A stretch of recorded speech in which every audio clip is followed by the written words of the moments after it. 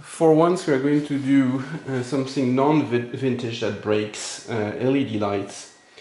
And I've tried to convert to LED lights for most of my lighting with the hope that this would consume less energy, which it does, but that it will also last longer. And they don't. They all break. I had a huge number of them fail on me. That one is no exception. It broke with a puff of smoke. And almost every time I tried it, I tried to see why. Every time I tried to see why, it was never the LEDs that break. It's the power supply.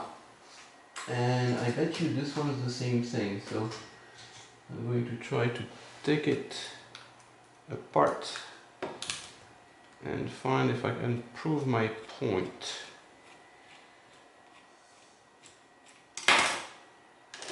So it's incredible they can sell this as a price competitive to light bulbs. It's so much more complicated. Alright, so here are the LEDs and the power supply is right in the middle. See if I can take it apart. I have to desolder it. Okay, see you later.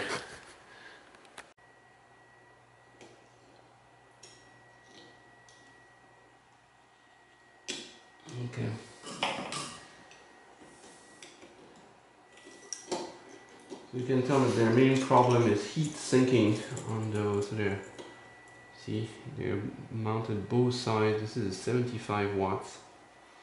Lots of LEDs. And then we get to our power supply. And of course, I cannot get to it without breaking it. So I'm not going to be able to repair this one. It's all in one piece. And just to prove my point that it's not the LEDs, those last way longer than any bulb. I'll just got myself a nice high voltage DC supply and a DMM here, which I'm using to power the LEDs here. The beauty of this is that it's current limited to high precision, so let's put 20 milliamps here, because I have no idea what the voltage of that thing is. No, probably 2-3 volts per diode, but I don't know how much they have put in series. So let's start at about 30 volts.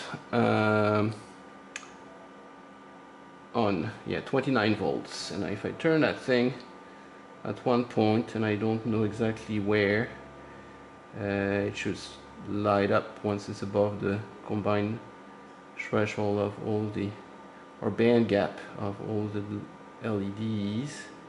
Oh, I see it coming at 40 volts. There you go. There you go. There you go. 42 volts. See? It's not the LED at all. So it's really the power supply that has failed in that thing. Alright.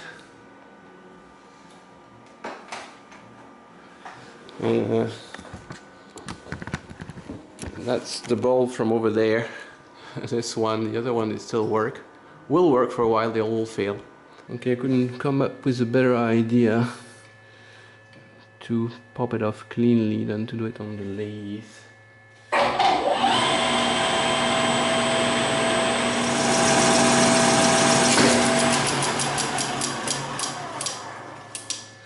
Well, that certainly worked. Alright, so I just open it here, and sure enough, you can see what the problem is. Nothing to do with LEDs. It's a blown capacitor.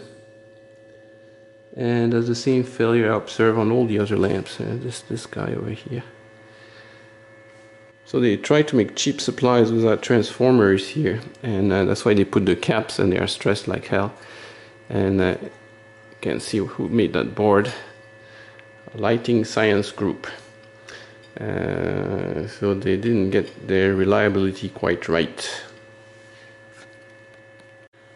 And although it fails, it's still quite an involved power supply. It's quite an amazing feat of engineering, those lights.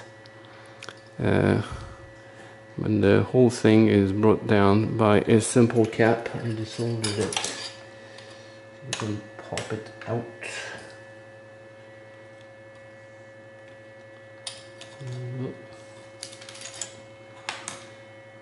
Definitely not a happy fellow.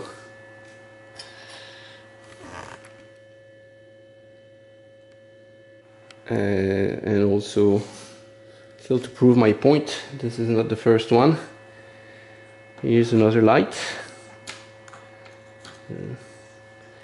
There's the same capacitor problem.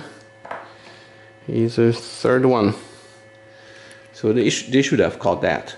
That should have totally be caught in reliability testing. I guess they go a little fast on the market here, those Asian manufacturers. So there you have it. The LEDs have nothing wrong with it. That's great technology. But the capacitors, they suck.